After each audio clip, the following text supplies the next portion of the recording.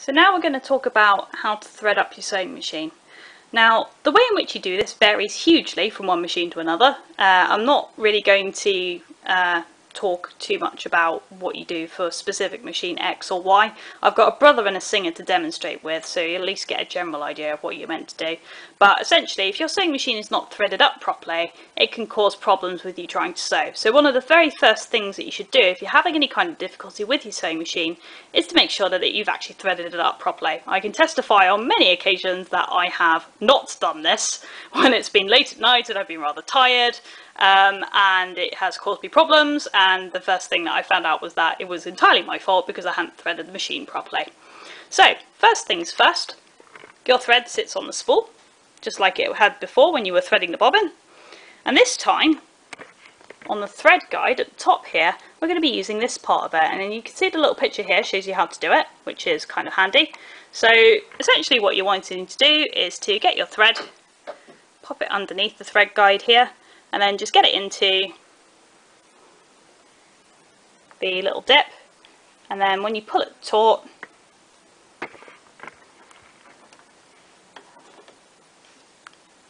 there you go. Okay, so I just get that on top of here so you can see. There is a tiny little wire. There we go, you can just about see it there. If I pull this cotton, you see that bit of wire moves. So that's actually providing a little bit of tension between the spool of cotton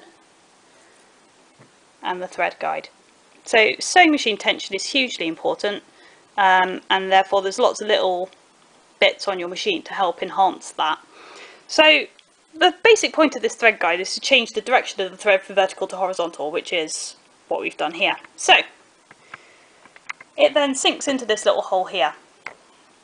So this goes all the way down the sewing machine, all the way down, and you can see there's a little numbered thing here. So number 3 tells you to bring your thread around and up.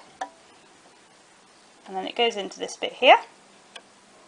Okay, so what's the point of doing that? Why even bother doing that? The reason for it is because inside here is a set of tension discs. Now the tension discs grab hold of your thread and they keep it nice and taut for you. If it was too saggy and loopy, then what would happen is that the thread would get all snarled up in the sewing machine when you're trying to sew. So it's important to make sure that there is some tension on the thread, but the amount of tension that you need varies according to what fabric you're using and what cottons you're using. So because of that, you have some tension discs embedded in here, which can be adjusted using this dial here at the top. So you can see it's got like a little kind of volume indicator, and that just tells you how much tension you need. So that's at 0, but you can go all the way up to 9. So let's stick it in the middle for now. We'll talk more about tension later. So your thread goes from the spool to the thread guide, and then down through the tension discs, and then it goes all the way up again to the take-up lever. So you can see the take-up lever in here. When I move the manual operating dial on the sewing machine,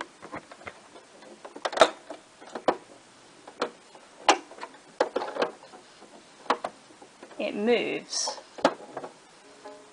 So this lever, the take-up lever, grabs hold of your thread and pulls it up and down according to the motions of the needle at the bottom of the machine. So your thread must go through this take-up lever. If it doesn't, it will cause all kinds of problems and make you incredibly sad. So one of the most common reasons for having difficulties with your sewing machine is because for some reason the thread has actually fallen out of the take-up lever. So that's just something to check when you are having difficulties.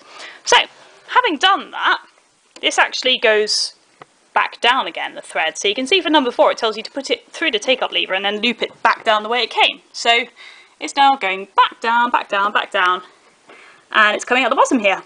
So we're at the final stage of threading up. So here there's actually another needle guide. It's not showing up very well. Let's try and get that to the side. There's a little bit of wire just there, and your thread goes through that, and it just provides the final angle change that you need to get the thread to the needle. Okay, so you've got your sewing machine needle here. as you can see. It goes up and down when I move the manual operating lever, and it's a forward facing needle, so the needle eye is facing towards me when I load it. Now some of the sewing machines have a side facing needle, in which case you would need to thread it sideways, so just be aware of that. So I'm now going to thread the needle, which is a pain in the bum, so I'm just going to turn that off for a second. And that's the needle now threaded. So when you have a forward facing needle, you need to make sure that the thread is going from the front of the needle to the back. If you do it the other way round, then it will tangle inside the sewing machine, which you don't want. The other thing to be aware of is that sometimes you can end up getting a little bit of a loop in the cotton, and it will actually get wrapped around the needle. So again, if you're having problems, just check to make sure that that hasn't happened, because that's quite a common thing to occur sometimes. So to go on to what happens next, you've got your top thread all threaded now. So if you were to start sewing with this, all of the stitching would just fall out. You would just be able to pull it straight back out again. So the point of having the bobbin thread, which will come through from the needle plate here, is to make sure that there's something to actually catch those top threads when they're being sewn and hold them in place. So that's the whole reason why you have a bobbin thread, because otherwise nothing would stay together. So the next thing that we're going to do is we're going to actually load the bobbin that we loaded before into the bobbin case. So to do that, you have to remove this. This lets you access the bobbin. So this is the bobbin casing here. So inside here lives this. This is your bobbin case. So this just fits into your bobbin holder here, like so. So you need to make sure that you've actually clicked it in properly. If you haven't clicked it in properly, you can see the little handle thing at the top won't actually stay in place. It will just flip from side to side and be completely useless. So if that happens, what will actually occur is that your needle will collide with the top of the bobbin case, so the top of this, and it will snap, which would be sad times. So don't do that, just make sure you clicked it in before you start. So all we're going to do is we're actually just going to pop this bobbin that we just loaded before into here. Okay, now the way in which your bobbin loads will be different according to which machine, so just check your manual. In the case of the Brother sewing machines, the bobbin, when you pull it, it needs to turn anti-clockwise to the direction of the thread. It's a lot easier if I just demonstrate.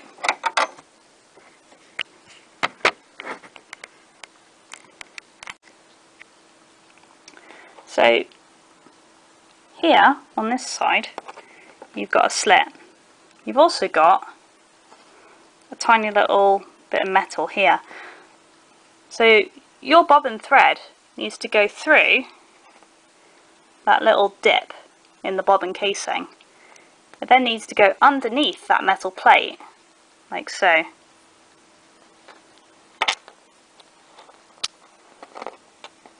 And then it comes out the slot at the side here, and that's your bobbin loaded. So when I pull this, the direction of the bobbin is turning that way. When I pull this thread, this way. So that's how I know that the bobbin's loaded correctly. So it turns in the opposite direction to the direction that I'm pulling on the thread. So just to go over that again, your thread needs to go into that little slit there. It then goes underneath this bit of metal and then comes out of this slot here. Once this is done, you can then pop your bobbin with the cotton in back into the bobbin race here.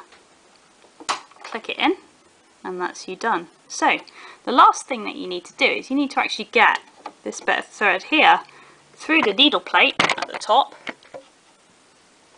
and have it coming out at the back here. So what you need to do is you need to grab hold of the thread at the back here. So this is the one coming from the spool at the top of the sewing machine.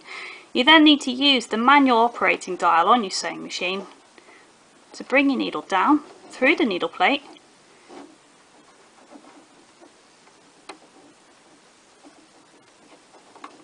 and then that pulls your thread through.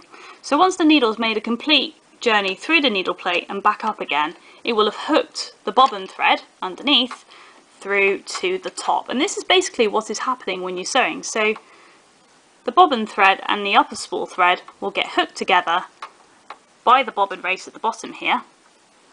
So if we have a little quick look at that, when I operate the machine,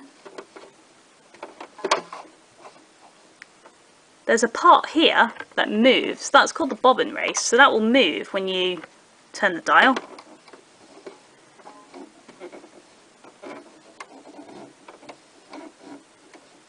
And then that is what pulls the thread above. So if I were to actually hold on to these threads while that was happening, to give it a bit of tension.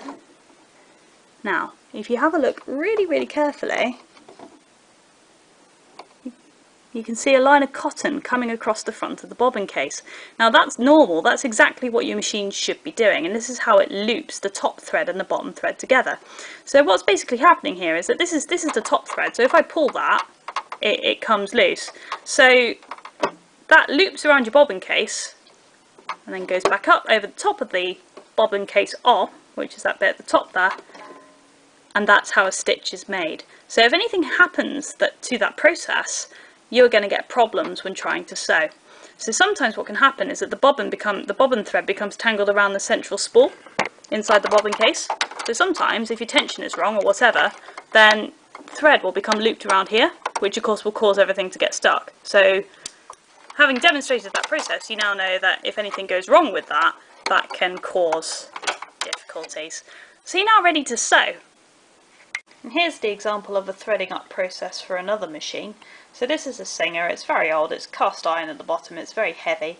I don't use it that often, I mainly use it for things that I want finer control for, but it is a slightly more heavy duty sewing machine and it can handle slightly heavier fabrics than the Brother can. So to thread this one up, again you've got the top spool here, and the thread goes to this thread guide here. So this thread guide basically takes the thread at an angle and then turns it to the horizontal. At the top here is the button that's used to wind the thread around in order to thread the bobbin. The bobbin change mechanism is here. So having gone to the thread guide, it actually goes down into the tension discs. Now these tension discs are actually on the front of the machine, you can just see them here. So it's not that sophisticated a system, but it does the job. So this thread goes down through the tension disc and then back up, and then it's got this little bit of wire here. Now this basically does the same function as this bit of wire on the Brother. So that bit there, it does pretty much the same function of just helping to keep the thread tension going.